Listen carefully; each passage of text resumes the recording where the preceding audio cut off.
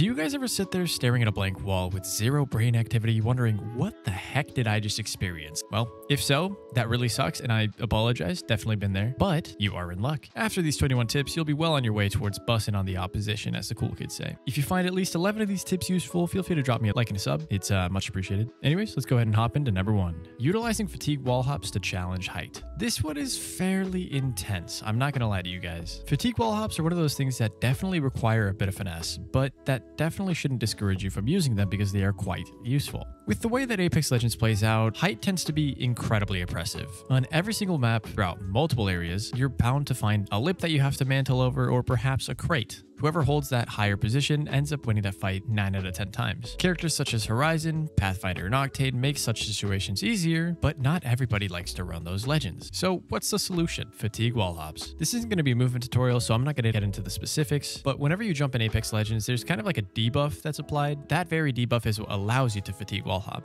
For those of you who are a little bit movement challenged, maybe mantle cancels are a better route for you guys to take. These also require a bit of finesse, but I think they're a fair bit easier. Treery has a magnificent video covering this, so if you guys want to check that out, go ahead. Speaking of movement, repositioning with fade slides. The whole point of fade slides is to move quickly. The less you stand still and the faster you act, the more oppressive you will be. Utilizing this movement technique will unlock crazy amounts of aggression and in general open up a wide variety of pushes and safer repositioning, such as going from cover to cover. So make sure you learn this. Now, into number 3. Oddly enough, this tip will probably be the most controversial on the list, but even with that, I think it's well worth learning, and that is recoil patterns. Go ahead and get your giggles out of the way, but I mean it. Learning to properly control recoil and not just rely on recoil smoothing or movement to compensate for you is absurdly useful. Once you get this down, you'll be able to farm Evo and even trade with marksman rifles no problem. A super underrated side effect of learning recoil patterns is the improved ability to effectively microcorrect. Microcorrecting in particular is extremely useful for controller players. Thumbsticks aren't particularly good at it, so it takes a lot of practice to get that dialed in. With that being said, I guarantee you guys, if you practice recoil control, your aim will improve all across the board. I promise. For tip number 4, we're gonna hop back into the movement stuff, but also not really. Stop jumping so much in gunfights. I'm serious, dude. You're literally just throwing. My buddy Wraith Crew, you should go check him out, talks about this nonstop. They do a ton of coaching for a variety of players, and one of the things that she teaches is properly utilizing strafes and jumps. Whenever you jump, you're locking yourself into an extremely predictable movement pattern, and well, that makes you extremely easy to hit. You know that one science guy that said what comes up must come down? Well, yeah, that's you when you jump into the air. Quite predictable. That being said, if you're somebody like Zeto that has lurch strafing dialed in to the max, keep jumping. Tip number 5, look at your HUD. This one's pretty simple to understand. The more information you have, the better you can act in any given situation. Your HUD gives you so much information, whether that be your teammates' positioning, healing, your teammates' health, whether they're shooting or not, believe it or not, and obviously what zone it is and how many squads are left. Taking note of all this information every few seconds will most definitely help you win more gunfights. And even if it doesn't help you, I guarantee that you will get at least more KP. Number 6, learn heal windows. Have you ever died to zone from a mistimed heal? Yeah, me too. It's not fun and it's incredibly embarrassing. There have been times where I throw away beautiful games to zone. Most recently a 4K that I posted on YouTube. You guys can check that out. But don't go yet because you still gotta learn the heal windows. Okay, so listen up. Ring 1 through 3 do the exact same damage. So you really shouldn't be caught off guard from these so long as you follow this. Whenever you want to use a Phoenix kit in zone, you're gonna do it before your last shield bar runs out. So 25 HP left. Medkits, 2 ticks into the storm. I don't really know what HP that is. I don't know how much damage Storm does. My bad. But yeah, just tick, do it now. If the 3rd tick begins, cancel it immediately and pop a syringe. As for syringes, you're fine 99% of the time. If you mess that up, I don't know what to say to you. Number 7. This one is probably the most important tip on this entire list because it will make up for 99% of your mistakes. Have some god dang confidence, dude. Without confidence, you're a napkin flying through the wind. And what I mean by that is that the enemies, aka wind, will take you wherever they want. You do not have agency here. You do not get to make decisions. Whatever the game throws at you, you just kind of like flow with it and you fly around through the wind and you feel lost, all right? You're hopeless. Something about Katy Perry paper bag floating through the wind, you know? So yeah, whenever you roleplay a paper napkin, you give away way too much space, you overheal, you never push, and in general, you end up losing opportunity after opportunity, all while digging yourself a deeper and deeper hole.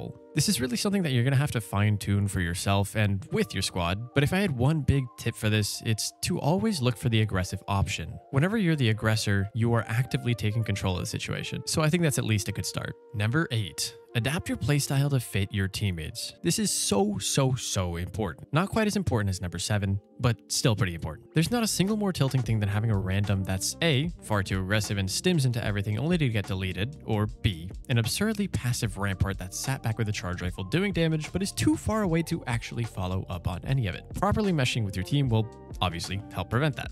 That being said, it is quite difficult. Often you're forced out of your comfort zone, but I guarantee you'll be better for it. Just keep practicing, you'll get there. Number 9, respect team comps, especially now. In Season 16, this is like freaking, it's ridiculous how strong character synergies are. You guys, I'm sure, have been watching ALGS here and there, and you've seen the Seer Catalyst combos. And for those of you who haven't, basically, you just get to shoot through Catalyst wall. Like, it's, I don't know, man. I don't know.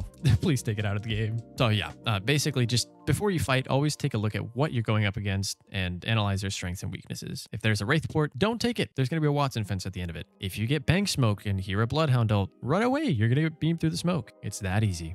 Number 10, probably the most simple tip on this list if I had to guess. Basically, it's just going to be hitting your map key. Being able to fully visualize potential chokes, rotations, and ring helps you figure out your situation a heck of a lot better. Once upon a time, I thought that looking at my minimap was enough, but it's definitely not. There's a lot more information to be gathered, especially if you're a fan of Broken Moon. Being able to actually see the zip lines and where they lead to, zip rails rather, will help you plan your rotations and kind of expect where people are going to be coming from. Speaking of maps and rings, number 11 is learning the ring algorithm. Definitely a complicated thing to figure out fully. I'm sure you guys have seen the Timmy clip floating around where he's like doing all this like math stuff. Like if you take A and B and then multiply that by C, it equals Z, and then you apply Z to A and that equals Y. I don't know. Maybe my brain's just really small, but I did not get what he was talking about. If you guys want to do what I do, basically the ring is going to want to pull in a pattern. So if it's going up and to the right, it's going to keep going up and to the right. The next thing you want to look for is playable space. Areas like mountains and cliffs are not going to be playable, so the ring will most likely not pull there. Yeah, basically it's just going to pull into a corner over and over and over again until it closes to nothing. Number 12, learning to count rats. This one's pretty underrated. I think you can get away with not doing it, but it's genuinely really useful. To properly gauge solo rats and duos, you need to take how many squads are left, multiply that by 3, and for every player less than the number you get, there are at least that many partials. Number 13, this one's a tough one. You're going to have to break some muscle memory to properly apply this one. Stop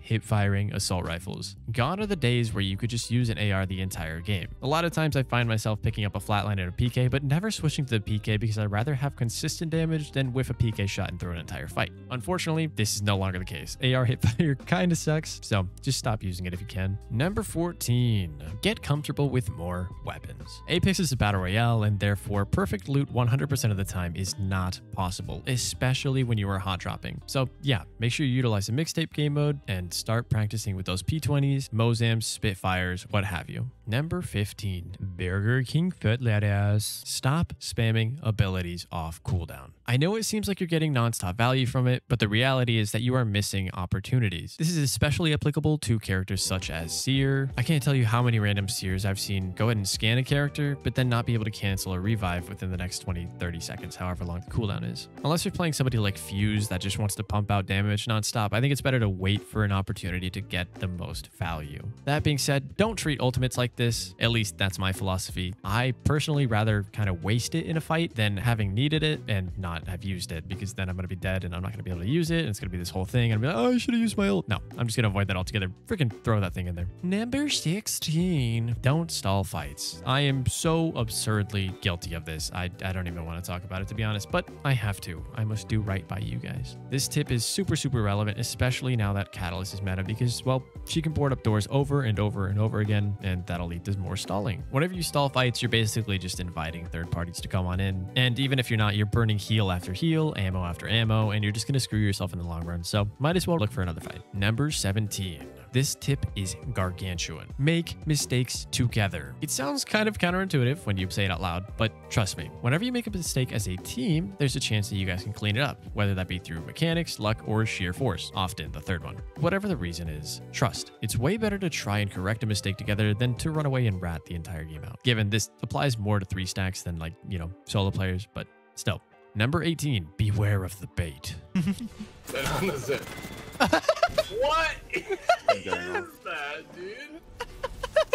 Number 19. Long range fights do not exist. You guys are gonna hate me for this, but I mean it. I really, really, really do mean this. I don't care who you are not gonna wrap up a fight at range. Unless you have a Kraber with aimbot, it's just not possible, dude. People pop batteries, people heal. I don't know. The way I view things is that snipers are fantastic openers, so you need to use them as such. Whenever you deal damage, that's an opportunity for you to close the gap and move up. I think it's really easy to kind of hang back and hit all these crazy sentinel shots and feel really good about yourself. Like, oh my god, I did so much damage. My teammates have no damage. How did we lose that? But when you really think about it, that damage that you were doing didn't really mean anything. They were just healing it up right away. So I don't know. That concludes our list. I hope you guys enjoyed it. Let me know if I helped you guys out at all. And if you disagree with any of my tips, go ahead and let me know in the comments. I'd absolutely love it if you guys were to argue with me down there. Not actually, please be nice. I will cry. And with all that being said, I'll see you guys later. Peace.